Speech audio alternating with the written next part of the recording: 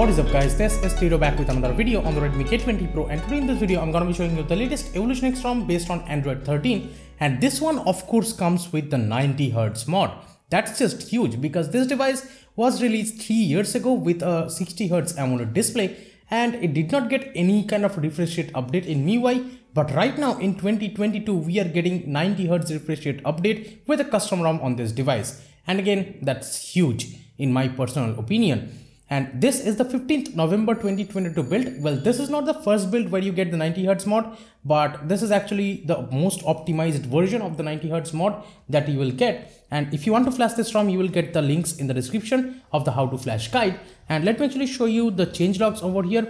If you are wondering, there are a couple of notes that you have to set Google Maps camera to 60Hz to get that working properly if it force closes or something. And we have some ROM changes and stuff. You can read them out if you want. But first of all, let me show you the about section. This is how it looks. We have the EvolutionX logo up top. It does not have that background kind of hue. It used to have a greenish tint from the background, but right now it has been removed. And the Android version is of course Android 13. And if you make this clock to 1 o'clock, you will get the Android 13's Easter egg. As you can see, there are these random emojis that will appear and it looks different and beautiful, I would say. Let me go back. The security patch you are getting right now of November 5th, 2022. So latest security patch as of right now. And the EvolutionX version shows as 7.3 and the name is Vengeance, and this is the official build you can see. And if you keep tapping on it, you will get the EvolutionX's Easter egg kind of. And we have the Soviet Star kernel as a default kernel.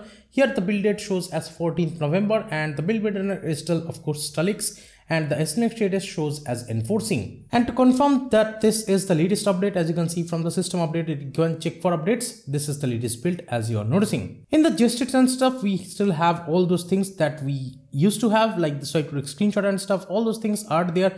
There is a capture mode and stuff, and deleting screenshot, editing out, everything you can do. We have the system navigation gesture settings, and from here we can customize the pill length and radius both, and there are the IME button space hiding option, and we have the swipe to invoke assistant and stuff, all those things. Then we also have the amount of screen height to be used for the back gesture. All those things are there. Now the most important thing that I'll show you right now is in the display settings. Well, in here if you scroll down a little bit, you will get the refresh rate option, and you do have the minimum and maximum refresh rate switching option, but I have set it to 90Hz for the minimum and maximum refresh rate both. And you can also switch the low power refresh rate if you want.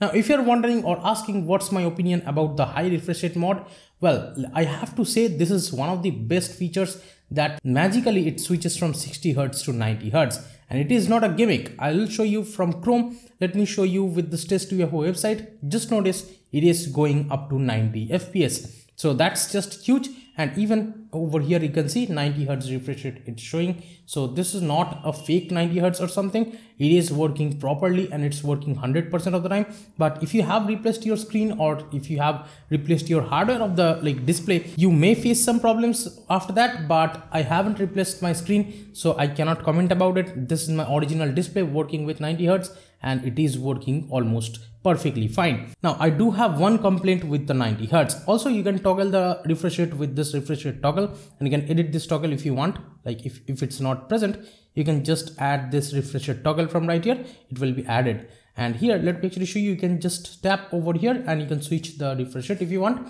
But talking about that, if you have the anti-flicker mode enabled, if you enable any kind of high refresh rate, you will see in very low brightness, the blacks will turn a little bit greenish to my eyes at least. So that's what has been happening. I have seen that problem. If you're someone who is really concerned about colors, then only it will give you a little bit of problems. But otherwise, if you are not nitpicky about the colors and stuff, I would say this is gonna be a great experience overall, because the blacks turns out slightly dark kind of greenish if you enable the 90Hz. It happens even more for me in 84Hz, like 60Hz, 90Hz, 72Hz. These three options are working perfectly fine for me, but the 84Hz sometimes becomes a little bit choppy, I would say. But overall with 90Hz, the whole UI just stays really smooth. I haven't noticed any kind of problems whatsoever. As you can see, the apps really open particularly really smoothly. No issues whatsoever with the animations and stuff. Everywhere I just see smoothness all the way. So this is, I would say, one of the best updates of the EvolutionX ROM that you can get with the 90Hz refresh rate. UAV online.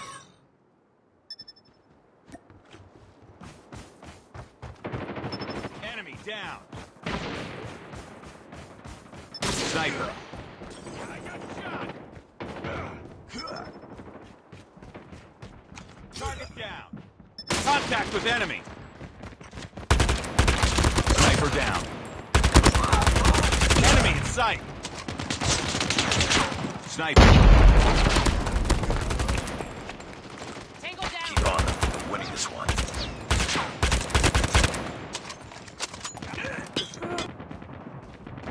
Enemy contact. Tango down.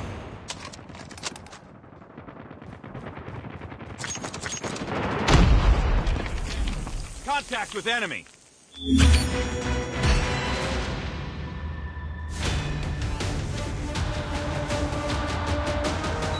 Targets in sight. Enemy contact. Get down, sniper.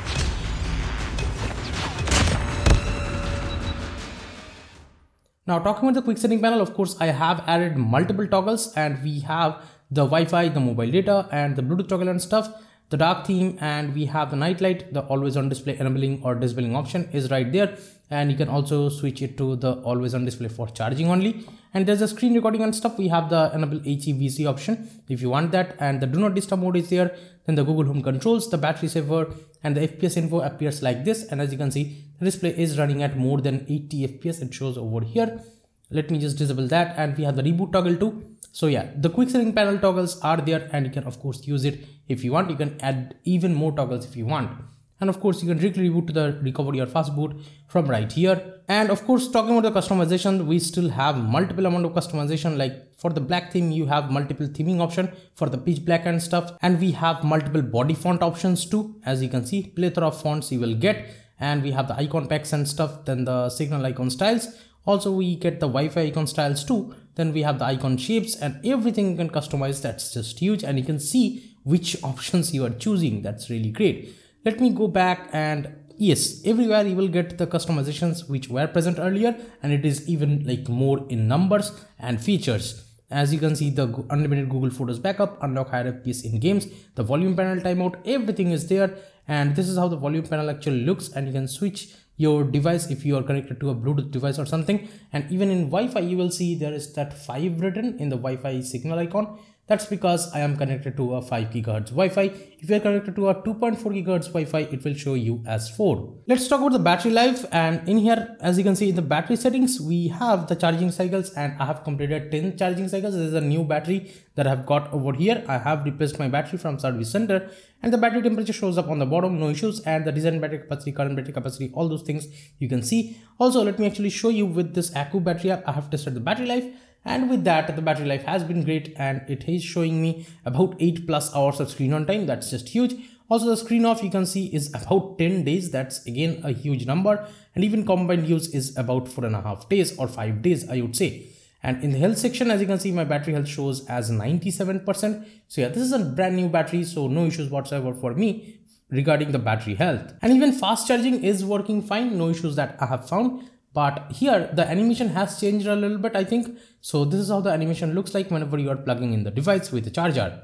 Now let's talk about the stock camera. Well, you do get the Gcam Go still, and this is how it looks. And we have the night mode, the HDR enhanced option and stuff. And let me switch the front camera. You do have the face retouching option and stuff. And with this, you can take selfies and stuff, no issues whatsoever. Even with the portrait mode, it takes good quality pictures, I would say. So yeah, I did not feel any kind of issues, but let me actually show you this like settings panel kind of has changed. I think this has switched to the older kind of Gcam Go for some reason, but yeah, this is proper like stable Gcam, I would say. Also, I have installed the LMC version of the Gcam that actually has the lens switching option, like the 2x telephoto lens. You can actually switch to that from right here, as you are noticing. Also, the ultra wide angle lens, you can switch to that from right here.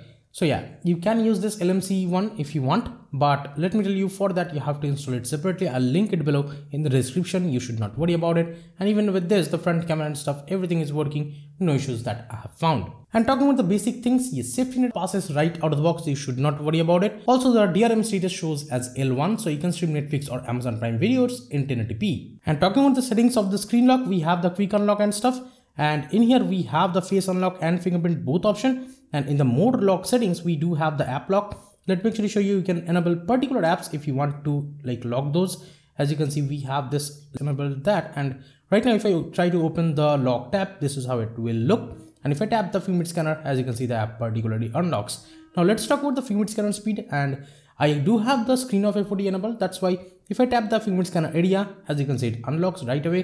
Let me show you one more time with my left thumb, and as you can see, it unlocks. And if you enable the always on display, let me double tap on the status bar. This is how the always on display actually looks. And if you double tap, the clock becomes a slightly bigger, and this is how it looks, the animation I mean. And from the always on display too, the fingerprint scanner has been working perfectly fine, even with 90 Hz refresh rate, even with anti-flicker mode on.